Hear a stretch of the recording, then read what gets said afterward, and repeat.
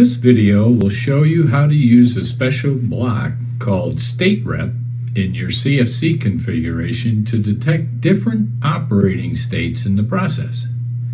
Each detected operating state is assigned to a specific previously created enumeration. Three main tasks are required to set up automatic smart alarm hiding. These tasks have been divided into three videos. First, enumerations have to be created to represent the different operating states of the process. Next, we need to add and configure a special block to detect these different operating states and associate them with the new enumerations. Finally, the alarm messages to be hidden are selected in Process Object View and are tested in OS Runtime. In this particular video, we'll learn how to mark alarms for automatic alarm hiding based on a particular operating state using Process Object View. We will also look at the results in PCS7 OS Runtime. Now let's open Process Object View by clicking the View menu. Select Process Object View. Expand the plant view list at the left side of the Process Object View all the way down to Reactor R310's Heat folder.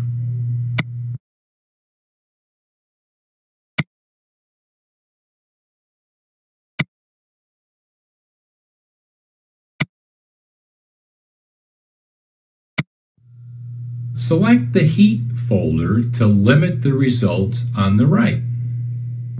In this example, there are two charts shown.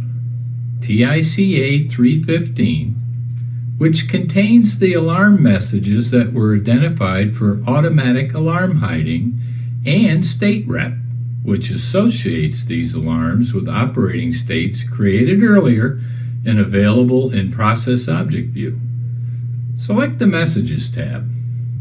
Only the messages associated with the Heat folder are shown. In this example, only the TICA 315 chart has blocks that contain messages. Let's scroll to the Event column so it'll be easier to identify the message. Selecting a column header will sort the list.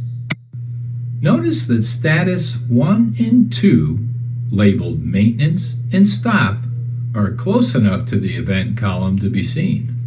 If, for example, we wanted the first alarm, RBK, Low Warning Limit Violated, to be automatically hidden when the operating mode was in stop, then all you need to do is check that alarms box under the Stop status. Select any additional messages that need to be hidden during the Stop operating state.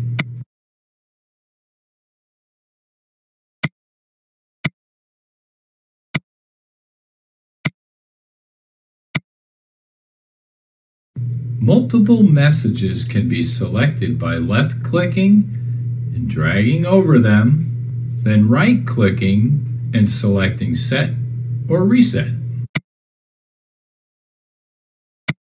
The same can be done for any other alarm message to be hidden when in the maintenance mode.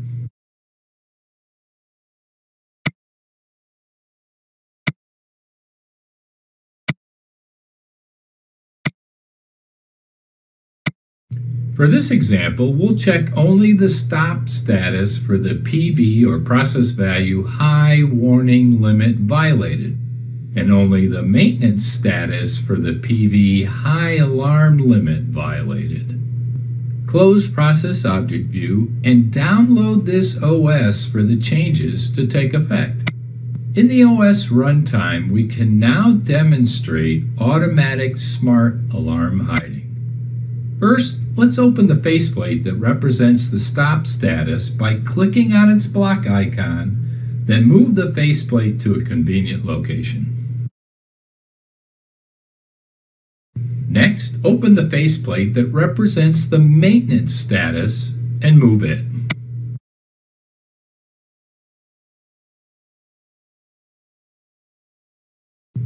Finally, open the TICA 315 faceplate that contains the alarms configured for automatic smart alarm hiding. We'll move this faceplate as well. Let's pin the faceplates to avoid losing them when we open different pictures.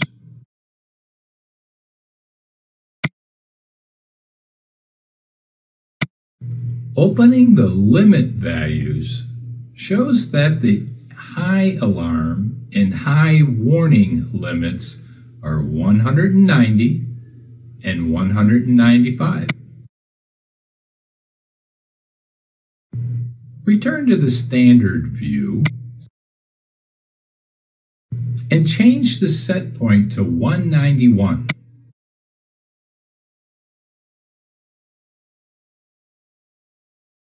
Selecting the Messages view shows the high warning message. We'll acknowledge this message so the warning will disappear when the condition goes away. And return to Standard View. Change the set point to 189 to remove the high warning condition. We will now simulate a stop operating status by clicking the Stop command ellipsis, those three little dots here. Selecting the On command and then the OK button. The operating mode is now set to stop and the high warning message, which is the PV high warning limit violated alarm of the PID control block, has been configured to be automatically hidden. Now, if we change the set point to 191, the high warning message does not show.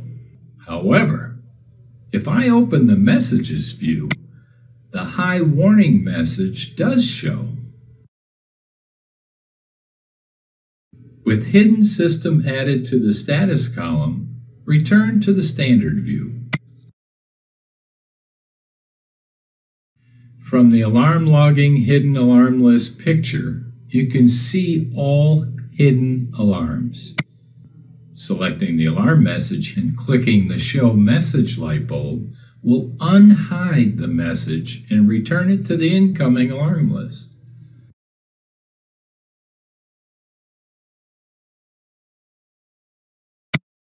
Returning the set point back to 189 will remove the alarm condition, but will still require an acknowledgement to remove the alarm. Let's take the operating mode out of stop and into maintenance mode.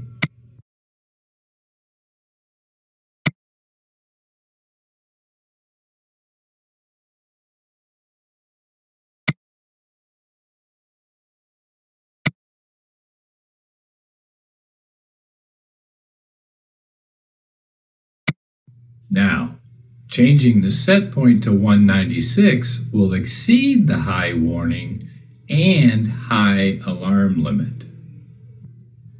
The incoming alarm list shows the PV high warning limit violated message because of the high warning limit setting of 190 and that the operating mode is not in stop.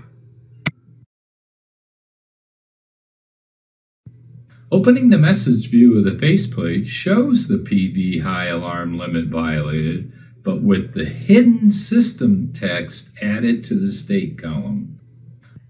Turning off the maintenance operating mode will move the hidden alarm message back to the incoming alarm list, just like the previous hidden warning message.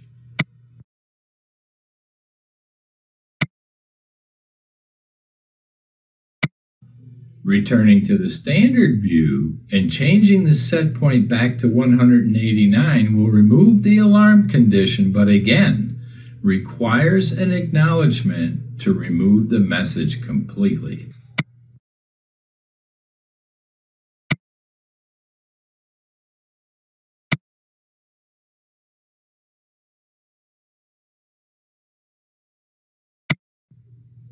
Thanks for watching the How to Configure Automatic Smart Alarm Hiding Process Object View. Don't forget to watch how to configure Automatic Smart Alarm Hiding Part 1 and Part 2.